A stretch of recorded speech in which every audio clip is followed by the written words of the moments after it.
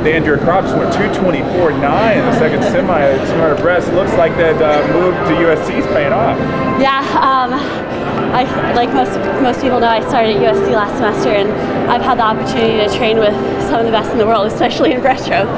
So all that experience has really helped me. Tell me how the training kind of has helped you drop so much time, and obviously, you know, the addition of training next to Rebecca.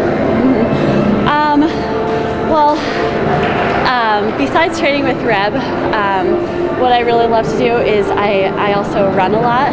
And being back at home, I've been able, because I'm originally from Southern California, I've been able to run a lot more instead of having to brave the icy winter to go outside to run. And then just it's the training is harder, but then also it's especially having someone to race everyday practice.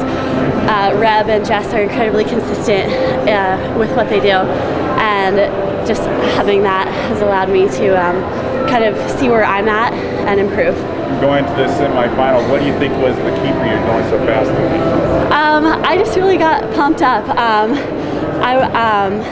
Regardless of whether I make the Olympic team or not, I'm here to get best times, you know, so I just wanted to go out and see what I could do and set myself up in a really good spot for tomorrow night's final. Yeah, it's a really good spot. Congratulations. Thank you so much.